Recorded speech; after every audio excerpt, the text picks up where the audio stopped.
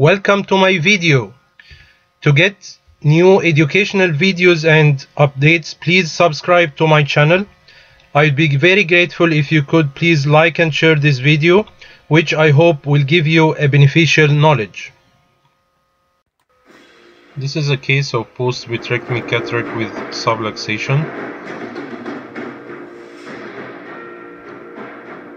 After I inserted the CTR and intraocular lens and it was stable, I injected some triamcinolone and there was query some vitreous in the anterior chamber, so I did vitrectomy and decided to close the wound with 10-0 nylon suture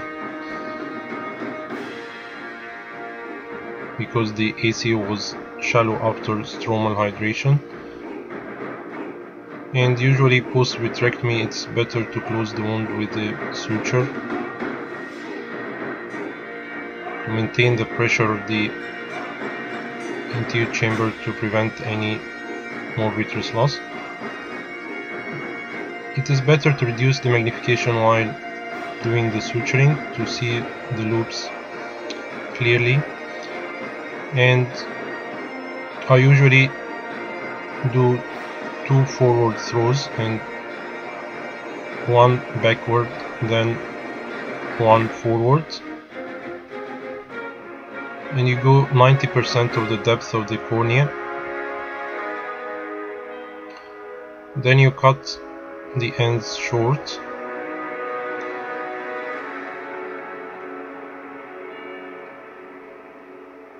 and I bury the knot toward the corneal side easier. This is 1 week post-operative. The suture is fine and AC is formed with no vitreous and pupil is rounded.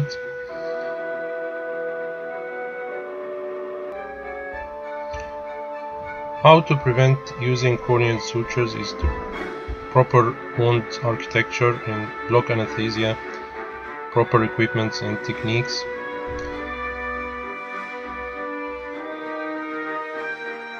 When to do a corneal suture: when there is a complication or prolonged surgery or corneal wound burn, if the patient had previous glaucoma or vitrectomy or previous radial keratotomy, LASIK, PRK or shallow AC.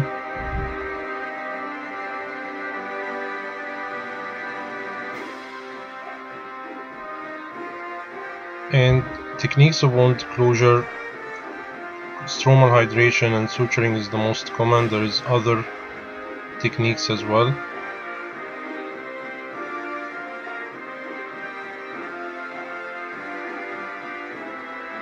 When to remove the corneal suture: when there is astigmatism or it is loose or elevated or broken, and if there is an abscess or discharge from the suture, if there is foreign body sensation or corneal irritation.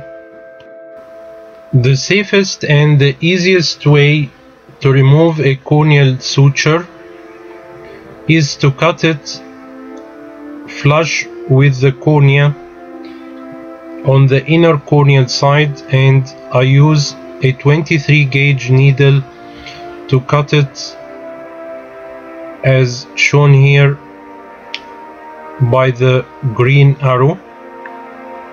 So you'll have a short end and a long end, then you pull on the long end with a suture tying forceps or any non-toothed forceps, and you pull in the direction of the green arrow.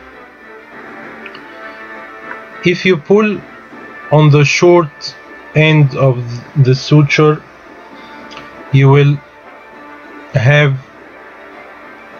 a risk that the long end that is on the surface of the eye will go inside the cornea, and there is more risk of infection. This is 6 weeks post-operative, the same case, and everything is stable, but there is some astigmatism from the suture, so I decided to remove it. To use topical anesthetic proximetacaine eye drops and povidone iodine 2 drops to prevent any infection. Then instruct the patient to look down, and with the needle, as described before, I go flush with the cornea and cut the end. Then you will have a short end and a long end, and with the suture tying forceps you pull on the long end and pull it upwards. Then you will have the suture. It is shown here under the slit lamp. Then we put topical antibiotic eye drops, chloramphenicol eye drops. Then post-operatively we give antibiotic 4 times for 1 week. Thank you for watching.